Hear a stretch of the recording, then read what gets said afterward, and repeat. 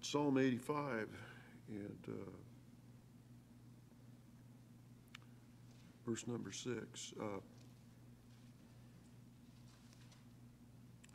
It's a question.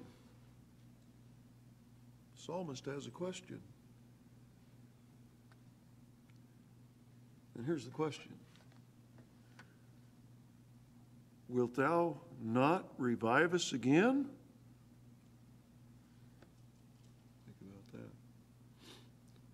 that. And you can learn a lot just from that question.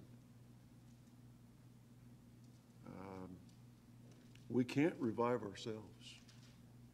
Now, I can announce revival services. Begin when?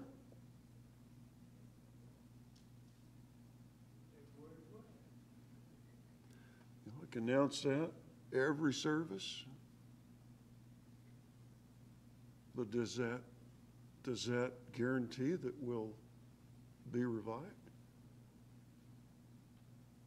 So, just from this question, here's what I'm finding. The only one who can revive me, the only one that can revive any child of God is God. It's God's work. And He's the only one that can do it. But I also find from this question, this is a prayer for revival. The psalmist is praying. This is from the child of God. This is a prayer to God. So, then a couple of important truths here. Only God can revive, and it's imperative if we're going to have revival, personal revival, church revival, that we must pray for it. I would ask you, are you praying? Are you asking? Have you been asking? If not, are you going to begin asking God to revive you again? Wilt thou not revive us again? But there's more to the question. In verse 6 of Psalm 85, Psalm 85, verse 6, that thy people may do what? So you connect the dots. Revival is connected to what? In the life of every believer.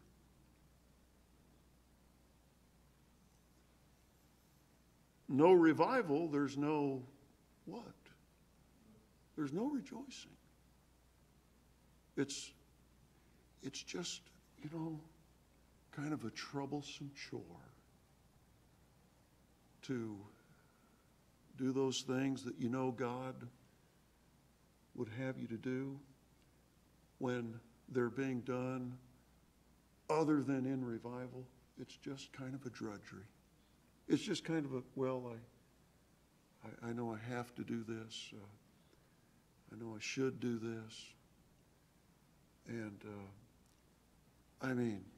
boy, look at everything that is packed into this question. And something else I'm finding out, the only ones who can be revived are which group of people? Find your answer from verse 6. Thy people, God's people.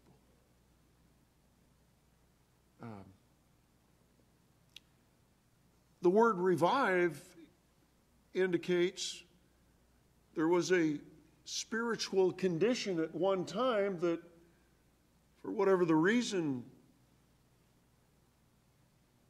it ceased. It stopped.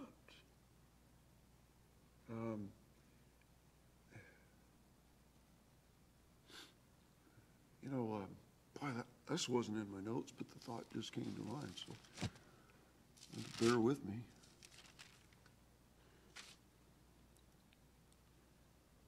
And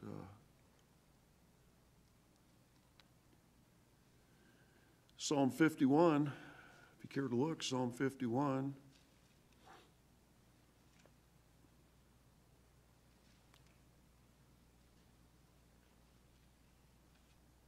So what we've learned from the psalmist, revival, rejoicing, the two are inseparable. Without one, you don't have the other.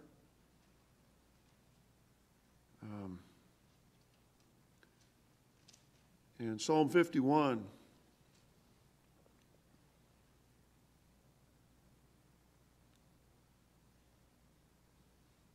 and verse number 12. This is a psalm of David when Nathan the prophet came unto him after he had gone into Bathsheba. And so the whole point of mentioning this,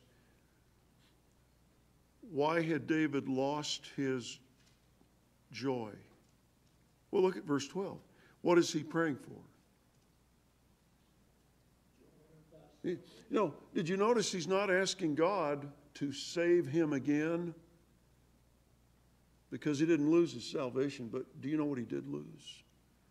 He lost his joy. He lost the joy of the Lord. Restore to me the joy of thy salvation. It's possible to be saved and be joyless.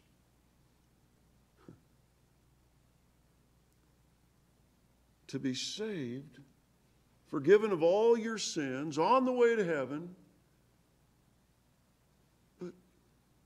but not rejoicing. And how did David lose his joy? See, we're looking at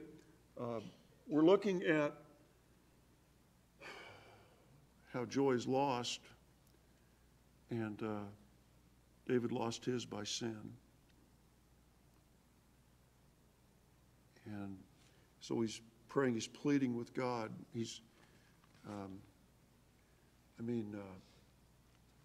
You know what everybody wants? You know what everybody wants? Everybody wishes for it. Everybody hopes for it. You know what everybody wants as they journey through life? They just want to be joyful. Another way to say it, and the Bible does use it interchangeably, is I just want to be happy. I just like to be happy. Well,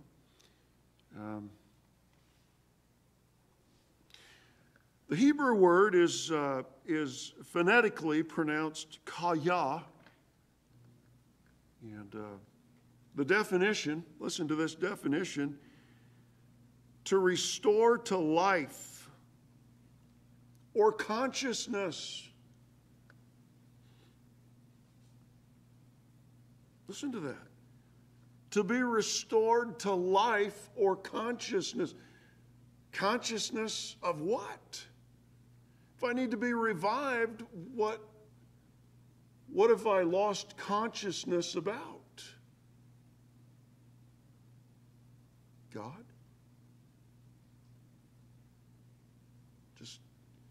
He's no longer at the forefront of my heart, my mind, my life. He's just kind of an afterthought. Revive, restore to life or consciousness. It means to regain life or strength. It means to give new strength or energy. Restore interest in God. I don't know why it's so hard for me to open the Bible up. I don't know why it's just become so hard for me to go to church. And it's not that I don't go to church, it's that I could really care less about being here.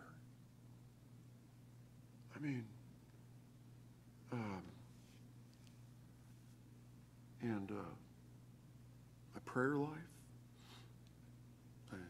I have no desire to serve God.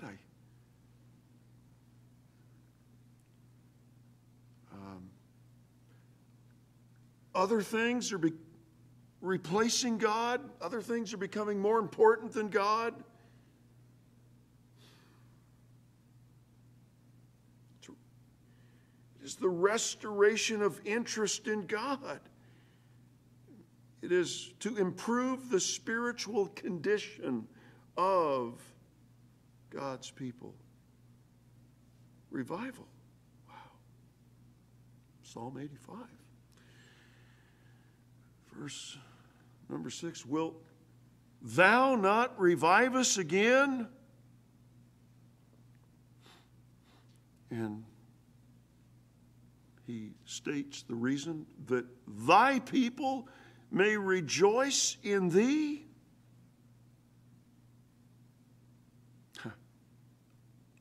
There's another important truth from this question. What then is the source of joy for the child of God? Is it things, and more things? Is it? What then is the source of joy for the child of God? If not things, then what is the source, the catalyst for joy in the heart of the child of God? How about God?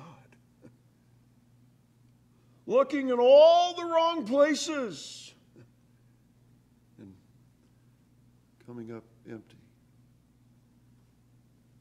and failing to look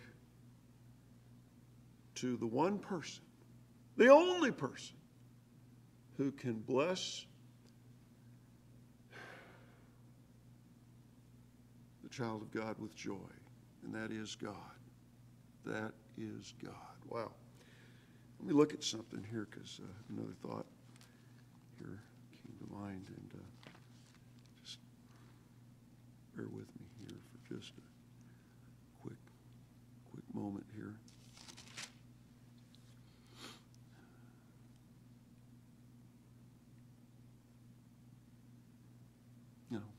Isaiah 55. Look it over there. Isaiah chapter 55.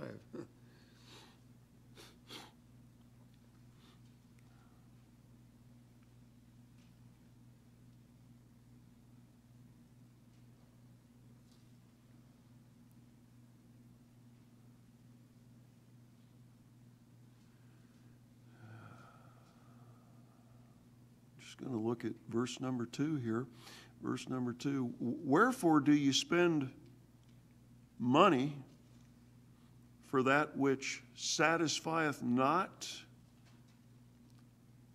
Hearken diligently unto me, God says, listen, and eat ye that which is good, and let your soul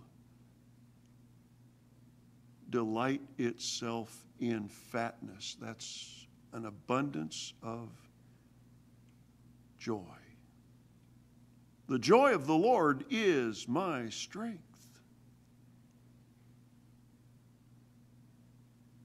Wherefore do you spend money for that which is not bread, and your labor for that which satisfieth not?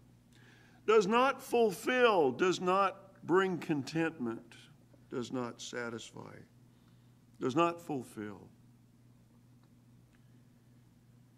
This is a plea for revival. It's a plea. It's a prayer. Are you praying for revival? We're announcing revival. So what? Are you praying for personal revival? And are you praying for corporate revival, for God to revive this church? It's not going to happen without prayer.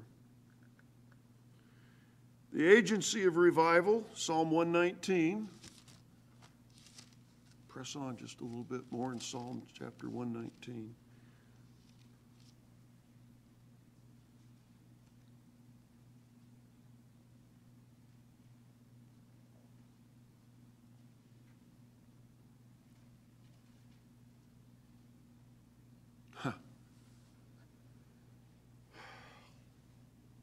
we find the psalmist in such a spiritual state, and we find him pleading with God. Obviously, he's lost his joy. We can discern that from his prayer. Psalm 119, verse 25, my soul cleaveth unto the what? Now, you know, today in modern vernacular, we would say, I'm really down. And some would try to make light of it and say, I'm so low, I have to pull my socks down to sneeze. It's pretty low. But he's lower than that. He's down, all the way down. I'm down. David says, I'm down.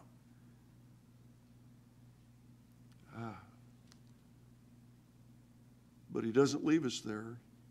He gives us the antidote. Verse 25, and so he prays, quicken thou me,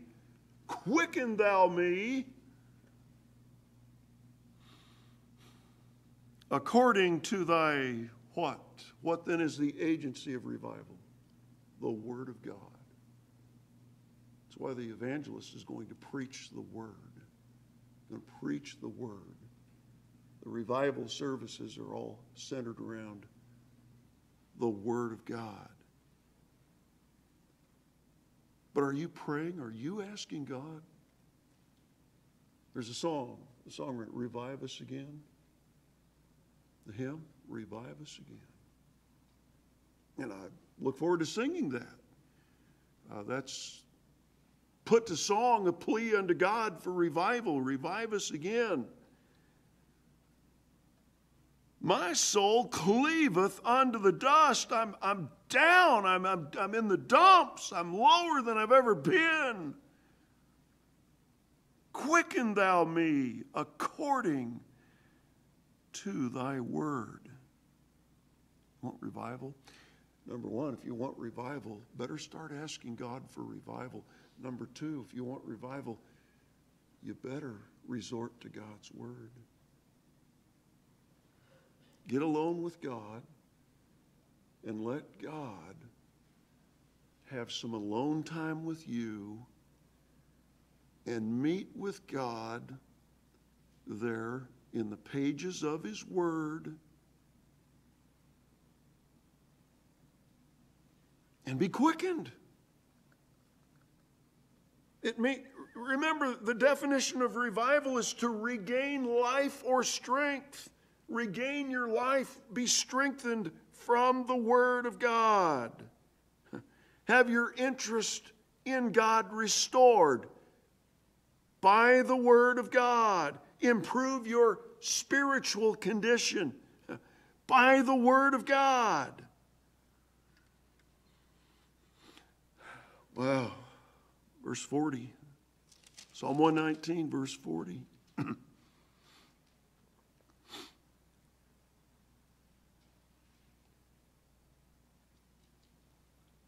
Behold, I have longed after thy precepts. Quicken me. Make me alive again in thy righteousness. If you want revival, you must desire revival. If you could care less, don't expect revival. But the psalmist says, I have longed after thy precepts.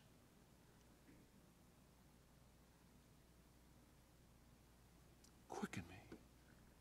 Quicken me. Verse 50. Psalm 119, verse 50. This is my comfort in my affliction. Affliction. Affliction? What's affliction? Trouble. Trouble. Life's reversals. Yeah. Problems. Trials. This is my comfort in my affliction. For thy word, even when I'm down, as far down as the dust of the ground,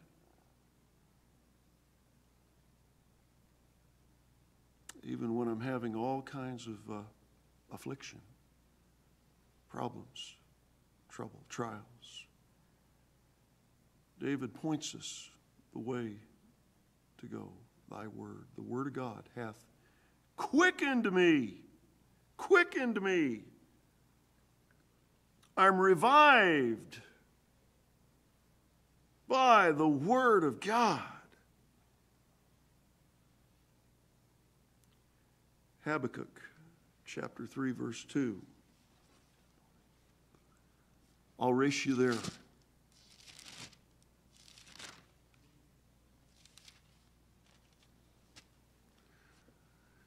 Habakkuk chapter 3, verse number 2.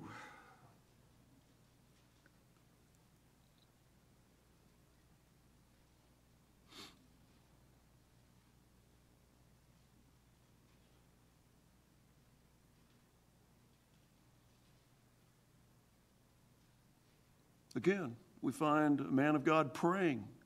It's a prayer. Verse 1, a prayer of Habakkuk. Verse 2, the content of the prayer. O Lord, I have heard thy speech and was afraid.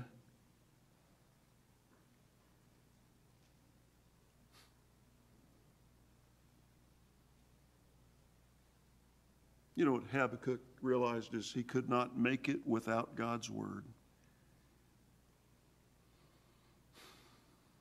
He had to have God's word. He had reverence. He had respect for the word of God. And the prayer? What is he praying for? Oh Lord, what is he asking God to do?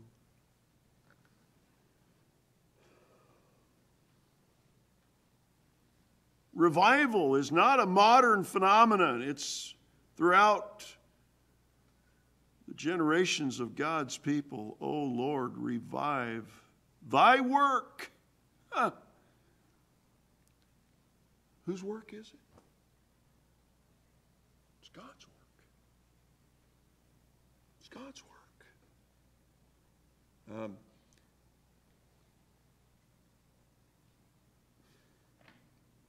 Do you want to see God do a new work?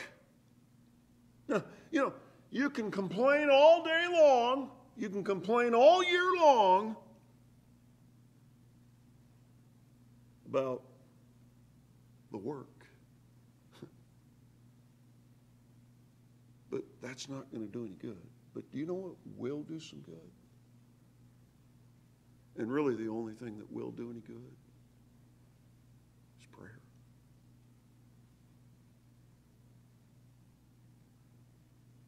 Do you want God to do a new work in your heart, in your life? Do you want God to do a new work in His church?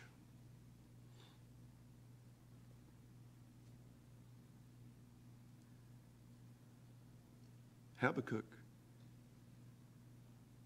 says, revival is predicated upon two things: the Word of God and prayer unto God. I have heard thy speech and was afraid.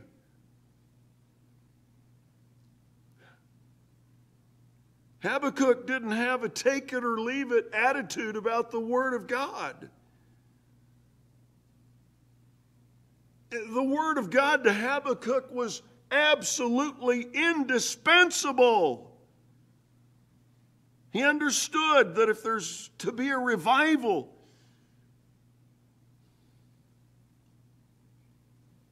the Word of God is central to revival, and he understood by virtue of the fact he's praying for revival. Oh Lord, revive thy work In the midst of the years, make known.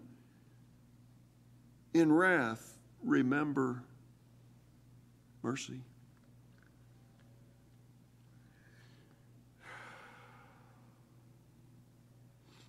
Philippians chapter 1, as it pertains to God's work. What is God's work, by the way? Philippians chapter 1. What is God's work? Philippians. What is this? Revive thy work. What is this work that we're asking God to revive? Philippians chapter 1. What is the work of God? Verse 6. Philippians chapter 1, verse 6. Being confident of this very thing, that he which hath begun a what?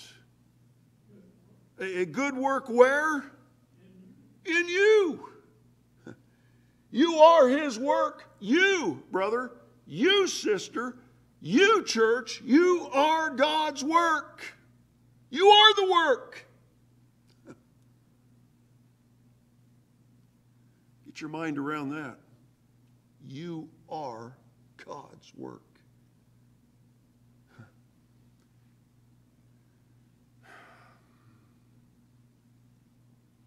He which hath begun a good work in you will perform it. The word perform means complete, finish it, until the day of Jesus Christ, until Jesus comes in the air for us to catch us up. He's at work.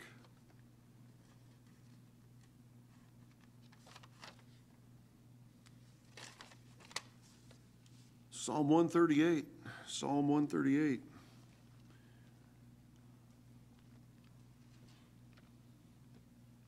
Wilt thou not revive us again?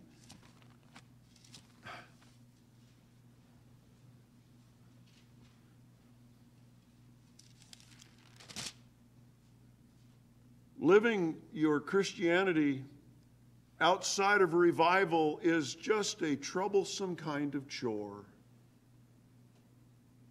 Just a drudgery.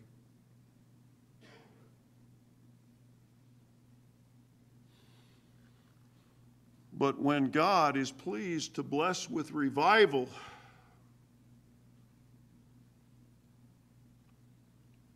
well, all that appertains to the Lord Jesus Christ, his word, his work,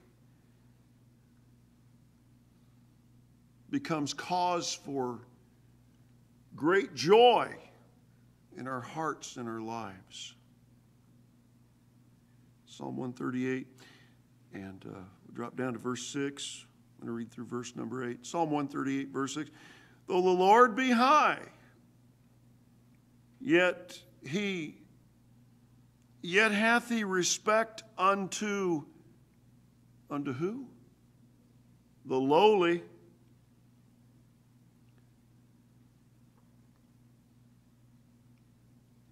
But the proud he knoweth afar off.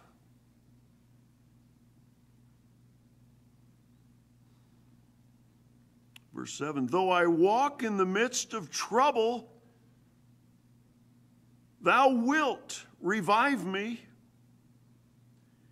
Thou shalt stretch forth thine hand against the wrath of mine enemies, and thy right hand shall save me.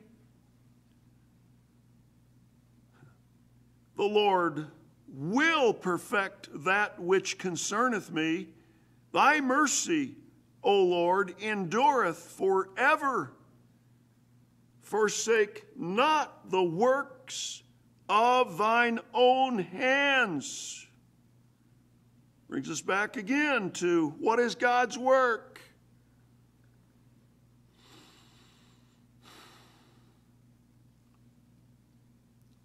From the psalmist here, David, what hinders revival, what gets in the way of revival, Verse 6, the last statement, verse 6, do you see it? But the proud he knoweth afar off. Pride. Pride.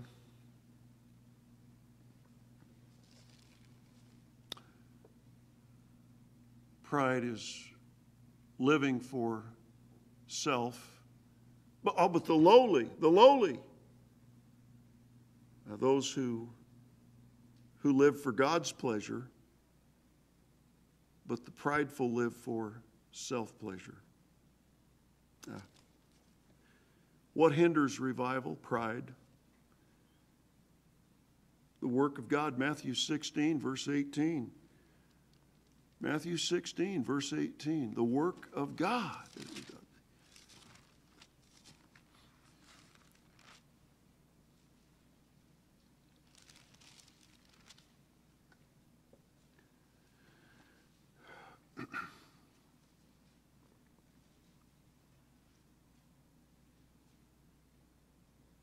And I say also unto thee that thou art Peter, and upon this rock I will build my church. What is God's work? You are. What is the church? You know Jesus. You're the church. You're his work. And the gates of hell shall not prevail against it. The final passage I would call your attention to, Isaiah chapter 57.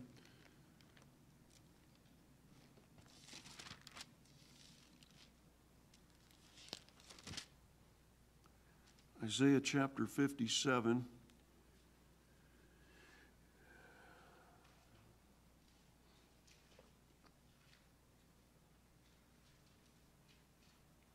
The prideful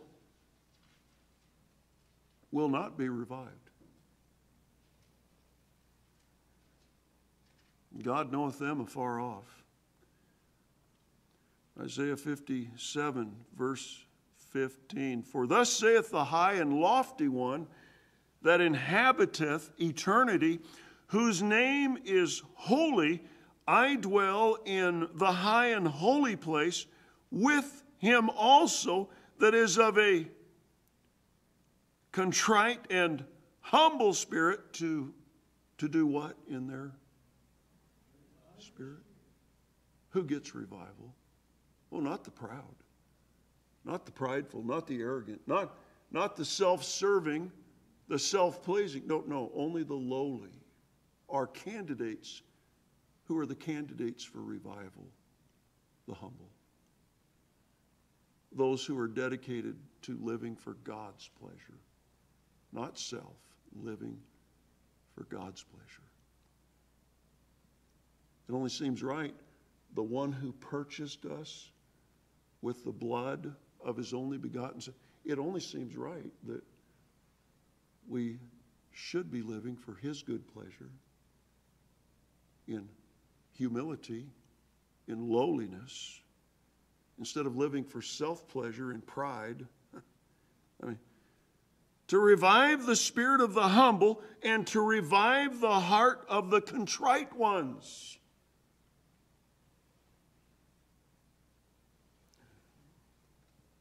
See, pride, you know what pride does not want to do? Do you understand what pride never wants to do? Pride never wants to admit when pride has done wrong.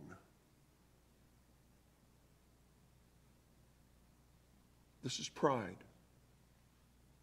Pride always looks to assign the fault somewhere else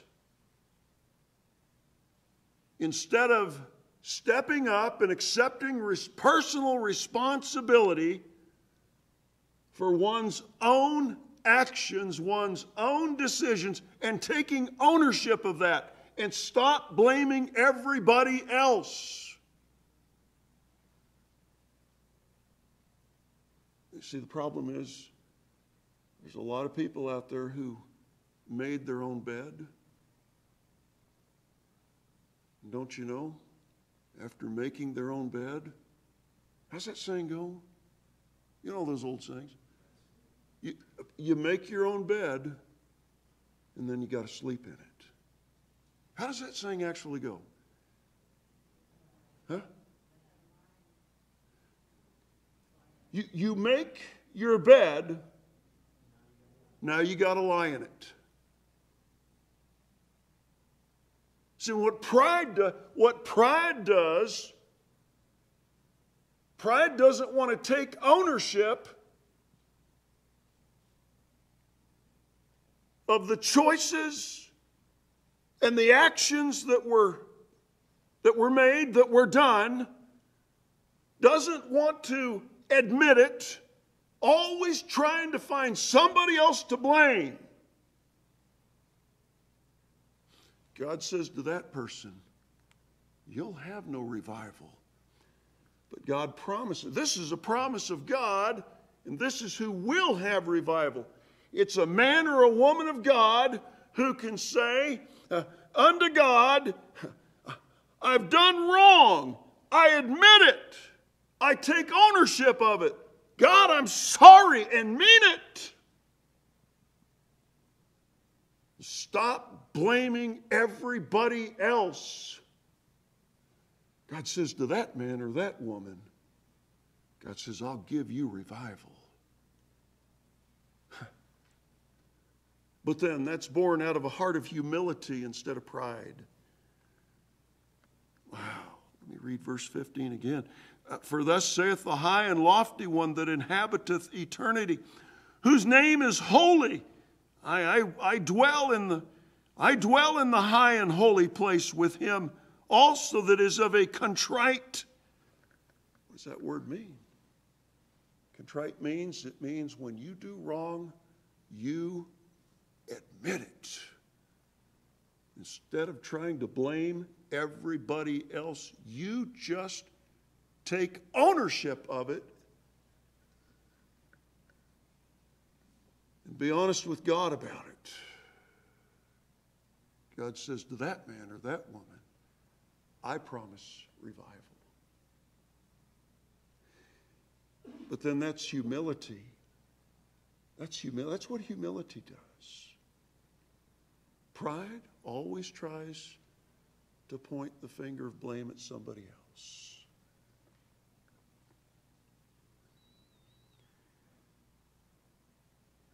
Verse 18, please. If you would drop down to verse 18. I have seen his ways and will heal him, to the contrite, to the penitent, to the repentant. God says, I have seen his ways. And because he's lowly, because he's contrite, God says, I will heal him. So heal me? Heal me? Where do I need to be healed? Well, you know what part of your tripart being is most affected by sin against God?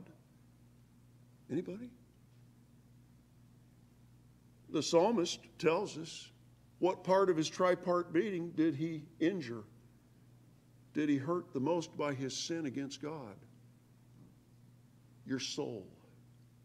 Your soul. So we get so hung up on the body, the physical, but the psalmist says that the part that he hurt most was his soul. He injured his soul. Healing? What needs to be healed? Your soul needs to be healed. So hung up on the, stuck on the physical. You got a soul. And that soul is injured by sin against God. I have seen his ways and will heal him. I will lead him also and restore what to him? To the man or the woman who's willing to be contrite, who's willing to take ownership of their sinful choices and their sinful actions, is willing to be honest with God about it. God says, I will restore comforts unto him and to his mourners. I I will comfort him.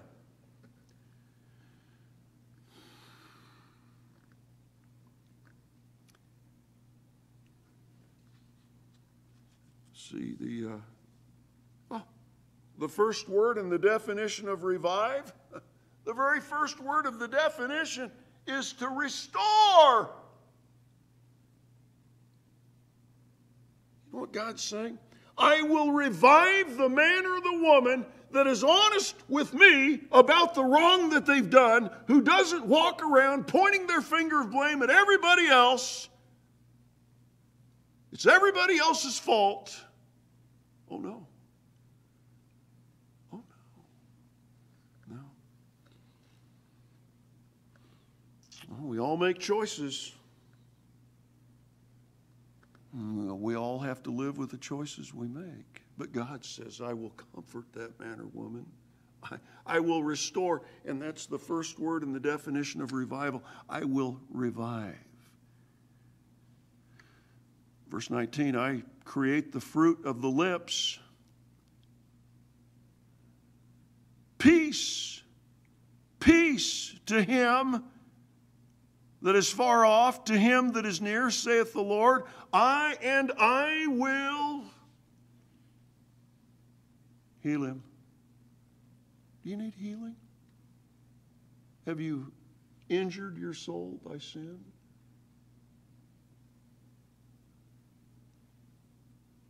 Be honest with God about the wrong you've done. Be contrite. Stop blaming everybody else. God says, I will heal you. I will comfort you.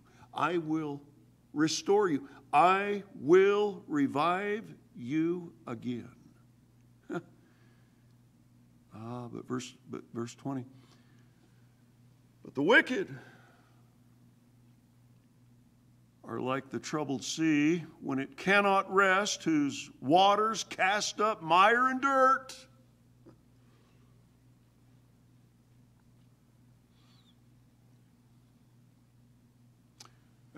Wicked.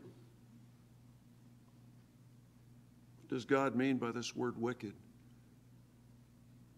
Well, those who know that Christ died for their sins,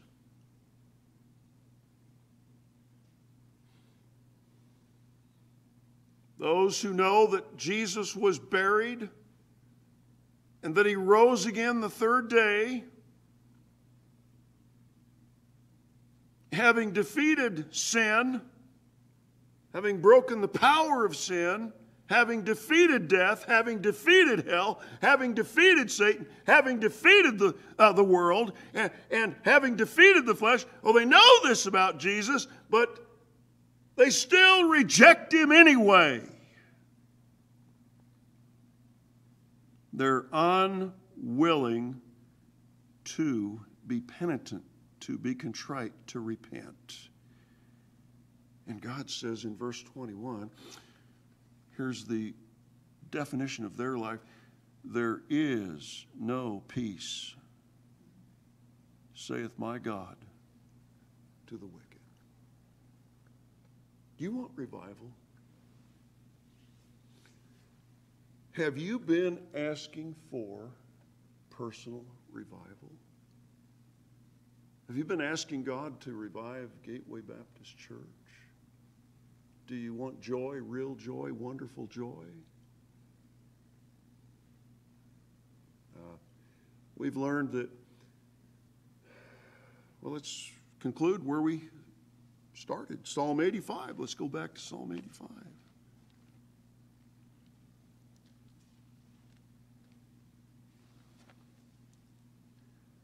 Psalm 85, in verse 6, the psalmist,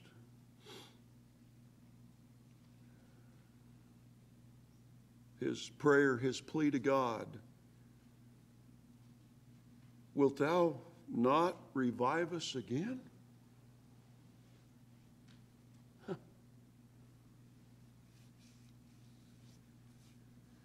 What is he saying? He doesn't want to spend the rest of his days on earth joyless. What is he after? Wilt thou not revive us again, that thy people may do what?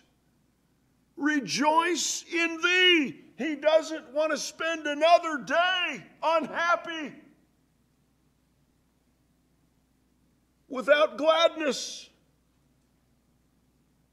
Doesn't want to spend another day as a child of God miserable. He's not going to settle for an unhappy life.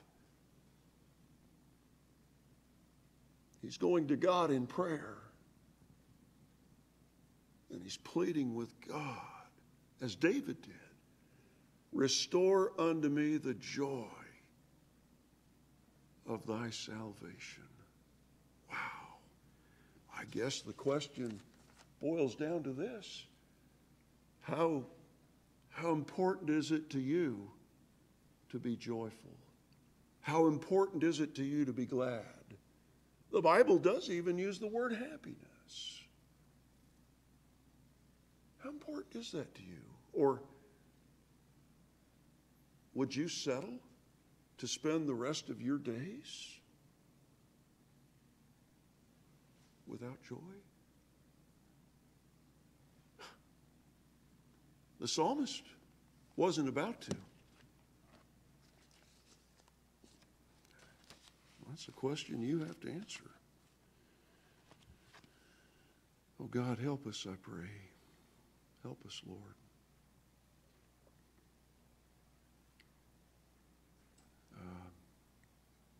Bless your word.